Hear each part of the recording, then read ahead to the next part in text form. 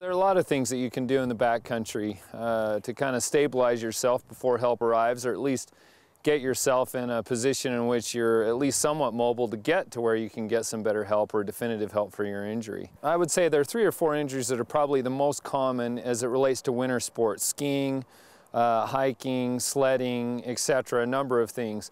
The first one would be a knee ligament injury. Knee ligament injuries, unfortunately, are very, very common this type of year, and they occur via all different kinds of mechanisms. The next thing would be wrist fractures. Wrist fractures are so common because that's how we protect ourselves when we fall. And ice and snow, unfortunately, lead to falls, not just when you're wearing skis or snowshoes or anything else, but simply when you're walking from point A to point B. The other thing would be, unfortunately, fractures of the lower extremities. So tibia fracture, ankle fracture, even femur fractures when it involves a lot of energy and a tree, a stationary object. The femur will break, and so that's another common one. The other thing that's probably worth mentioning in this setting is a shoulder dislocation. That's also a very common injury as it relates to a fall. The first thing we're going to want to accomplish is to stabilize that fracture or the joint if it's unstable for a couple of reasons. The first one would simply be for pain control, to reduce pain. And the second one would be for transport, either for you to be able to transport yourself out of the circumstance you're in or to facilitate other people helping move you. When we're dealing with a fracture, we want to immobilize the joint above and the joint below. With a dislocation, you just want to span that joint as much as you can.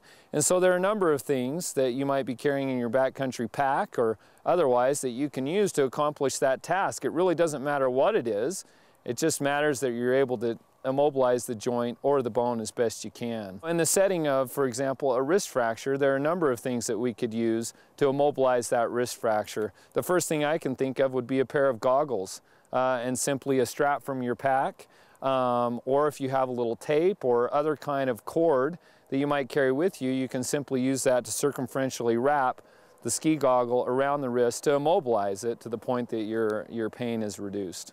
And I would leave the glove on, obviously. And you don't necessarily need to go into great detail inspecting the fracture, etc. at this stage of the game. You know it's broken, you know it's injured. Your goal is simply to immobilize it for comfort and to facilitate transport. The other thing that may come into play, certainly as it would relate to, say, an ankle fracture or even a tibia fracture, would be a longer object that you would need to span that bone. And the first thing that would come to mind for me would be simply a ski pole. A ski pole would be an easy way to immobilize both the ankle and the knee. Even a ski could be used for that if you needed to. And the way to do that would simply be to span, again, both the joint below and above the area of the suspected fracture, and then wrap that circumferentially with a strap from your pack, tape, rope, whatever it would take to just secure that as best you could. A shoulder dislocation, initially, once it's occurred, the best thing to do is going to be to actually reduce that shoulder if you have the ability to do so.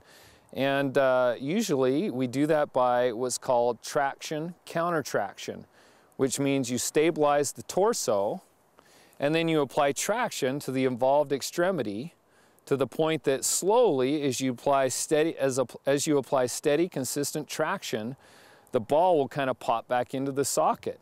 If that's able to be accomplished, the next thing to do would be to immobilize that shoulder in a position of comfort, again to try to facilitate transport or mobility out of the circumstance that you're in. Just having a basic understanding of fracture care and joint immobilization helps a patient so that when the injury does occur, they're not as intimidated or afraid of the process that they may go through in order to have the injury managed. But I also think it can lead to ultimately a better outcome for the injured patient. And what I mean by that is that if, for example, you have an unstable tibia fracture or an unstable wrist fracture, then allowing that fracture to continue to move over a longer period of time will create for more soft tissue trauma, more swelling, more discomfort, etc.